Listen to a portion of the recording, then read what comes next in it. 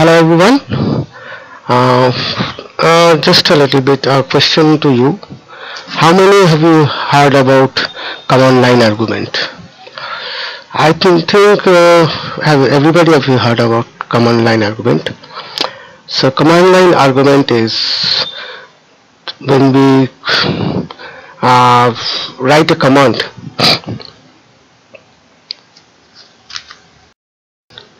in your command line in your DOS prompt, MS-DOS prompt, or your Linux terminal. So often we also pass argument. Suppose there is a command called type. So in a type command, what we do, say, just let me check out how many files are there. Okay, so I want to type bubble.c. So this bubble.c is a argument in the command with the command. The command is type and the argument is bubble.c. So when we pass this argument, it prints the content of the file. So in the same way, there are many more. Suppose when we use copy command. So copy, you put the source file and the target file. The source file, source path and file name, and target path and file name. These are all arguments in command line. So we are going to write a program today to understand what is command line.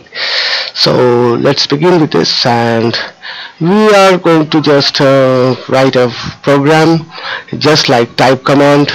The name of the program will be read file, and it will take an argument of a file name and print the content of the file.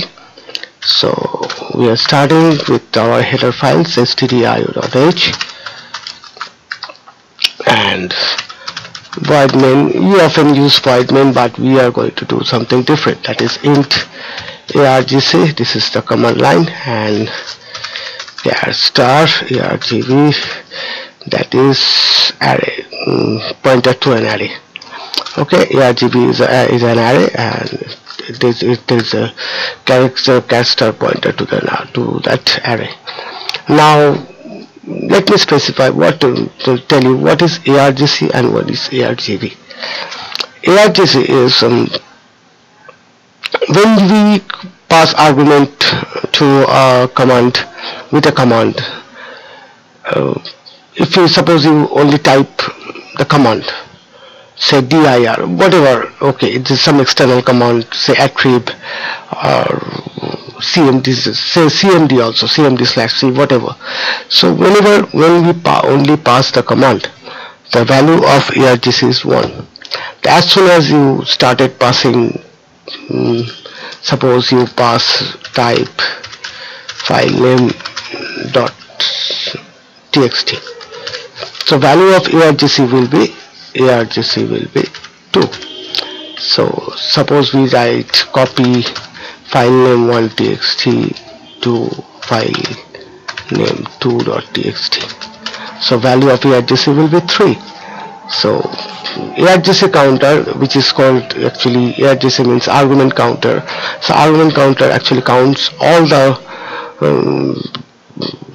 word, space delimited word here. So here are 3 space delimited words, so argument counter will return 3. So here in our program we will pass 1 argument with the command, so total argument counter will be 2. So first let us declare, we will open a file, so we are using file pointer. Okay, a pointer of type file. File is a structure. You can find it in stdio.h. If you find the stdio.h equal file, the structure is defined there. Okay, so we are using this, and anything required. No. Now we will check if argc less than 2, then we will print. If it is less than 2, that means I only has entered the command or enter the exe name of the exe file. Okay, so we will print that no file name specified. File name specified. So what we will supposed to do, you can return or you can exit 0. Okay, so we should, there's more than one sorry, there are more than one expression, so I'll put it in the brace. Now else, you can put else, you can also put another if, so doesn't mind. Else if, just a moment, argc greater than 2.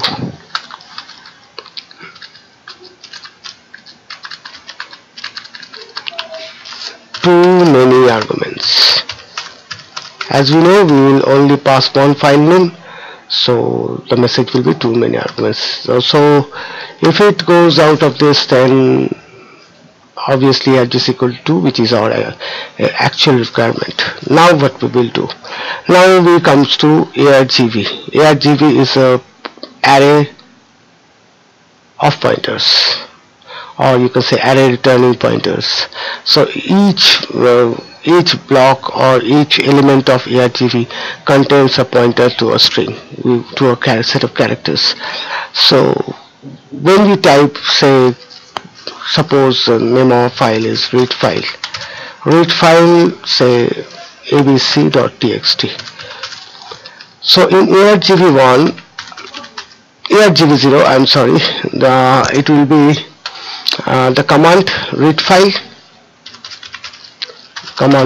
file, the string will be read file, and argv1, what will be, can you guess? It is abc.txt. Okay, so we will check for argv1 because we are not concerned with the name of the command because it is already the file, binary file. So we will just open the file now. The command for opening the file is fopen argv1, and we will open it in read mode. So we have opened, and let us declare another variable which is char, because I will read the character and store it in this c variable, char variable. So now we will start a while loop. C equal to get c. Get c is a function which takes input of file pointer. So, and I'll check until it is end of file. Remember, everything is case sensitive here, so you just keep in mind that you don't miss any type of case error while writing the program. So what does it do? We know that comparison pointer is relational operator which is equal to, it is equal to, but if we put equal to, with maybe it is in the while loop, but still it attempts to assign the value returned by get c to the c variable. Okay, so get c takes the file pointer, reads from the file one character and return it to c. So what we supposed to do now? We don't need a brace because we just put a single expression.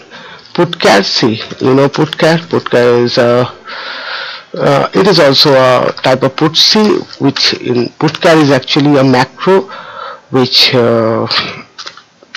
does this. Put c std out.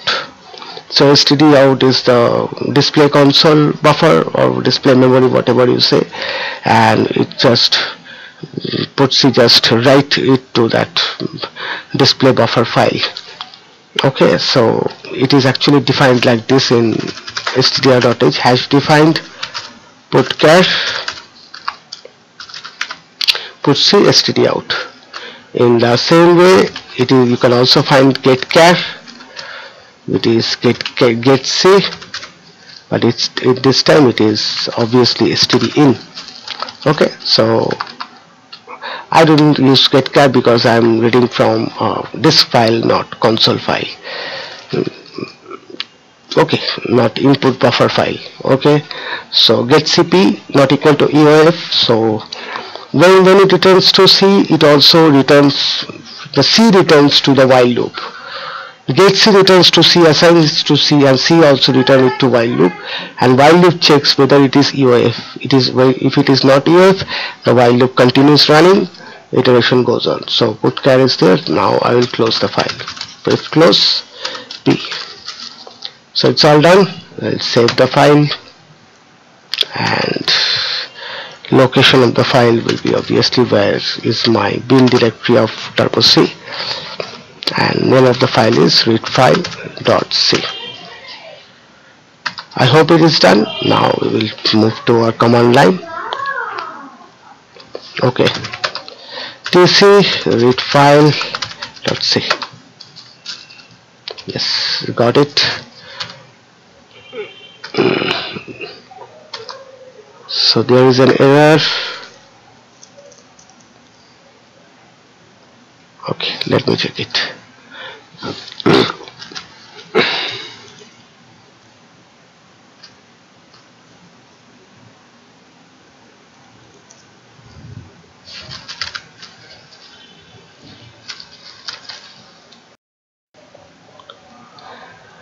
Just a minor error. It's I've written print in print instead of printf. So now I think it's okay. Now okay. Now still it's displaying error printf. What may have happened?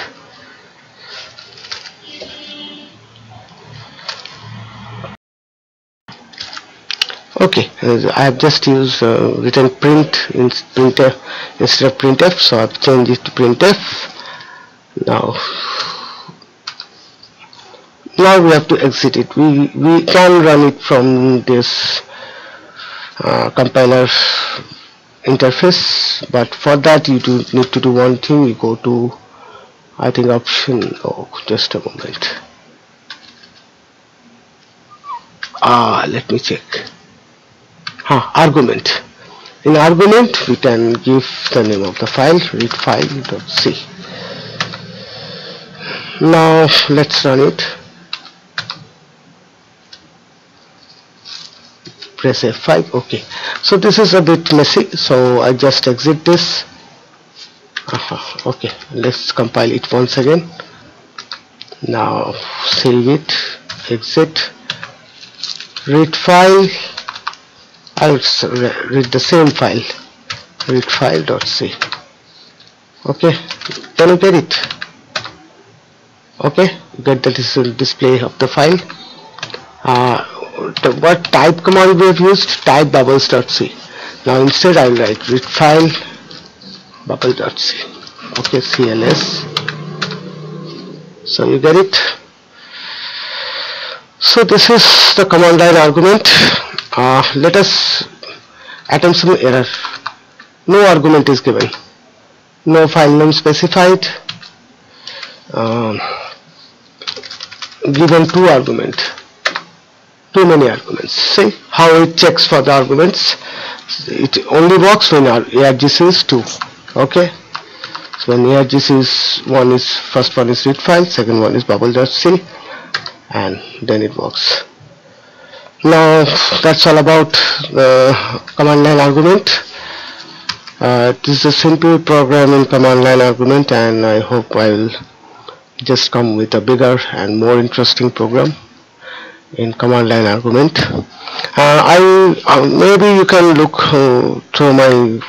follow my video later on. I'll work with some programs of like a dance stall where the character will start dancing.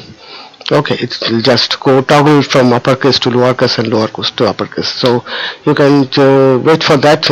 I will just try for within a few days to do such things. So that's all about this video. I hope you like it. Please do like button if you like the video, and do subscribe to my channel SCPHRO1976. Thank you very much.